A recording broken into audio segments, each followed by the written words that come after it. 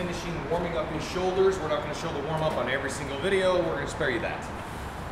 We're going over his bent over rear delt flies. Go ahead.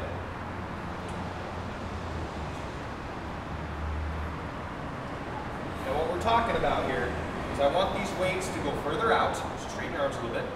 There we go. And back over. Now see where the weight is? Clear back here by his butt. I need this weight here.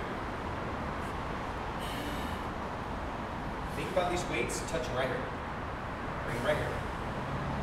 If your palm is hitting your calf, most likely you're in the right position. Now he keeps wanting his elbows to be back here, which is okay. Now I need him to straighten his arms almost down to where his feet are. Straighten his arms to where his feet are. Straighten your arms. Now kick them forward. Okay. Yes. All right. Do a couple more to make sure we got it right. Beautiful. This is a small muscle, okay guys? Rear delts is not a very big muscle. When he first started this, and granted my elbows are still bent, he was using 15. So no possible way he set himself up for success. He couldn't do the weight right. So drop your weight for the smaller muscle groups. Good job, buddy. We ever get that heart rate monitor working? You're doing all right yesterday. A little bit.